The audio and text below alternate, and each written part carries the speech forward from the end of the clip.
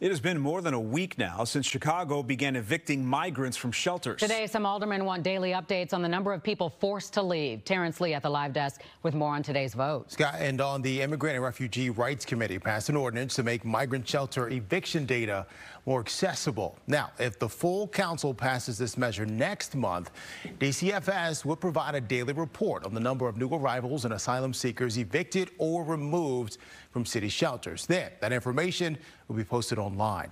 The committee also wants to make sure the 60-day shelter limit policy is being followed. Some migrants are being allowed to stay longer for different reasons.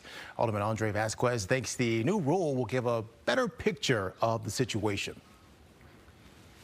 Based on particular cases, being able to speak to accommodations and exceptions that are being made is also helpful in understanding the process and seeing on average like how long folks are staying in the shelter with those extensions. So I think painting a better picture of clarity about what's being done is most helpful, and in the absence of it, a lot of narrative is created that doesn't speak to the good work being done. So we think there's a value in knowing that as well.